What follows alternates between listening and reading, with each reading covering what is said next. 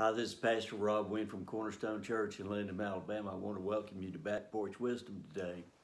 And last week we were talking about you have a choice. You have a choice whether you get born again, serve God. You got a choice whether you get healed bodily. You get a choice of whether you prosper financially. You have a choice of whether or not you live in peace of mind. The sermon today is going to be lose it to keep it. So there's a verse in Luke 17. It says, all who are obsessed with being secure in life will lose it all, including their life. But those who let go of their lives and surrender them to me will discover true life. And a missionary from Ecuador said this, is it worth it? He is no fool who gives what he cannot keep to gain which he cannot lose. See, it's important that you understand that human life is temporary, and eternal life, whether it's living with God in heaven or you live with the devil in hell, you're an eternal being. But human life, people struggle to prosper all the time. And human life is short. In the scheme of God's terms, human life is only about a little over 2 hours maybe. For most people, it's under 2 hours. And so it's real temporary. And you find in James 1 verse 10, it says, but the rich person's pride should be in his humiliation, because he will pass away like a wildflower in the meadow. For the sun rises with its heat and dries up the meadow. The petal of the flower falls off, and its beauty is lost forever. So also the rich person in the midst of his pursuits will wither away. Well, you know, there's people that don't have much of anything that are in pursuit of money and riches in this life, and it's all gonna pass away. Eventually, you're gonna die. You could just lose it in the stock market. You could have somebody like Bernie Madoff steal it from you. You could have your house burned down. You could have a hurricane take it out. You could have a tornado take out your possession of your house and all your goods. And so we see that it's real temporary. And so we don't want to focus on human life. We want to focus on what is more noteworthy. Now, what does it cost you to chase the wrong thing?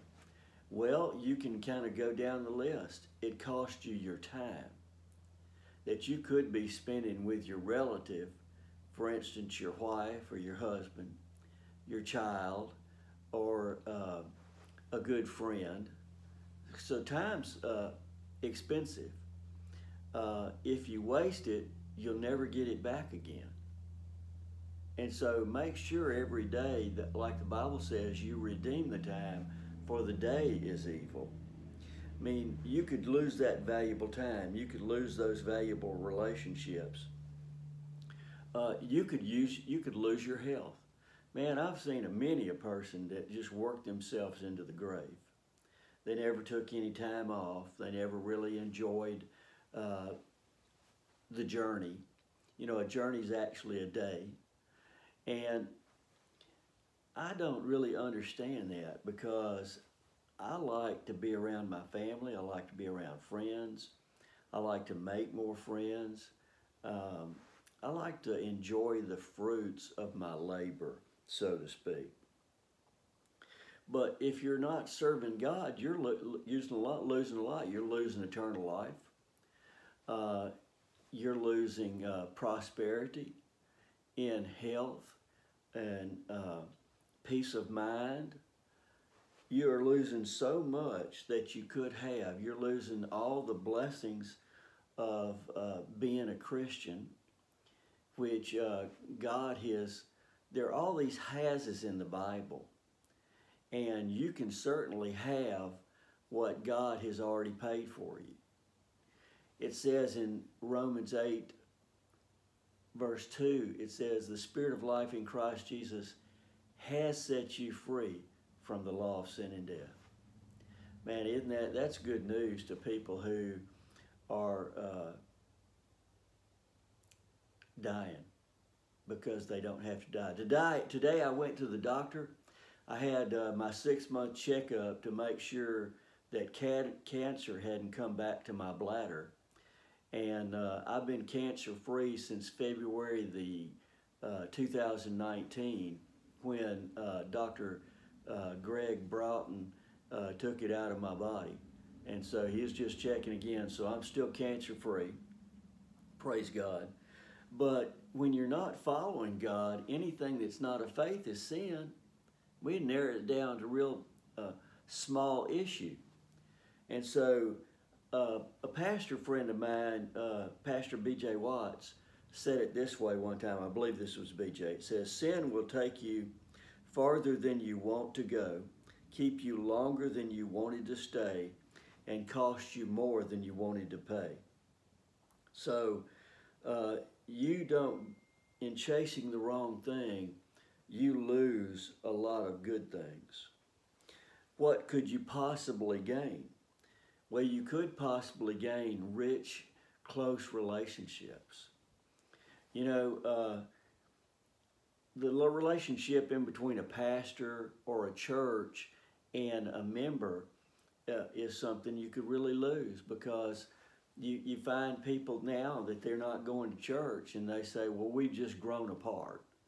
As a pastor over the last 30 years, people say, well, we just grew apart. Well, you grew apart because you didn't pay attention to one another. And so it's important that you pay attention to each other. And so, but here's one of the greatest things you lose. When Jesus was dealing with the rich young ruler, he said, well, I've done this, I've done that, I've done all the rules, and what do I need to do to inherit eternal life? Well, he told him, and he turned his back and went away. And Jesus said, you know, it's easier for a camel to go through the eye of a needle than for a rich person to enter into the kingdom of God. And his disciples were astounded because they weren't poor people. And Jesus answered them and said, because they said, who can be saved? Well, it's not only who can be saved, who can be wealthy, who can be healed, who can have peace of mind. And Jesus said, this is impossible for mere humans, but not for God. All things are possible for God. And he began to look around at all the people, and he said, I tell you the truth.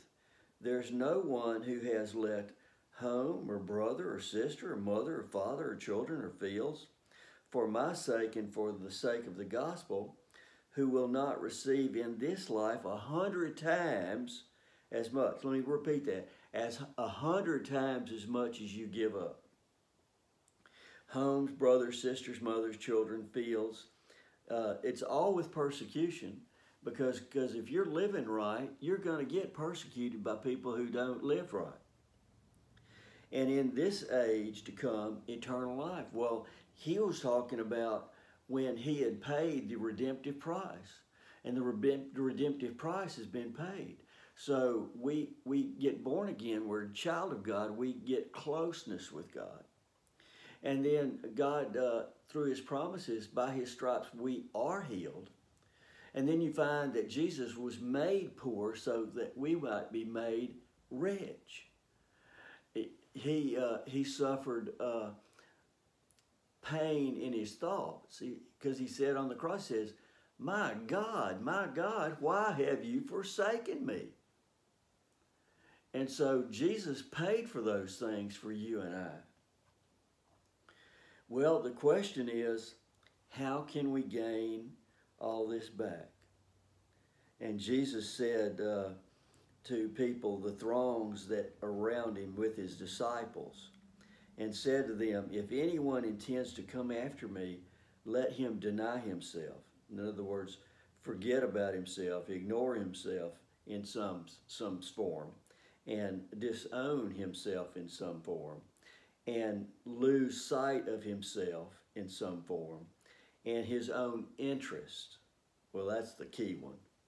And take up his cross and join me as a disciple, a learner, and siding with me in my party. Follow with me continually, cleaving steadfast to me. For whoever wants to save his higher spiritual eternal life will lose it, the lower natural temporal life, which is lived only on this earth. And whoever gives up his life, which is lived only on earth, for my sake and the sake of the gospel, will save his higher spiritual life and the eternal life, which he said you will gain natural things on this earth 100-fold. I don't know about you, but I can count. And so what do you need to do? Number one, you need to retire from your human effort and be like Jesus. Never want to be independent from God, and think of yourself as having no ability in what you do, what you see, how you judge things, how you make decisions, and who teaches you. And then withdraw from your own way. There's a way of life or customs that we all have, and you need to withdraw from them and make them small. And Paul said he counted them all like dung to win Christ. And then number three, but not least, yield to God. Be somebody that goes to church and hears the true gospel about being born again, being physically healed, how to walk in faith, how to serve God honorably, how to possess your own body in holiness and righteousness and in sanctification, and how to follow God's Spirit. So I don't know about you, but I want to retire from myself. I want to withdraw from my own ways, and I am doing my best to yield unto God. Well, in 2022, I hope you have a prosperous and blessed new year. And if anybody's not born again, let's pray. Say this with me. Heavenly Father, I believe Jesus is Lord and that you raised him from the dead so that I could be your child. I am so in Jesus' name. Well, go on YouTube, Robert Wynne, W-Y-N-N-E, and on the internet, Cornerstone Church, the number 4, the letter U.com. God bless you and have a great day.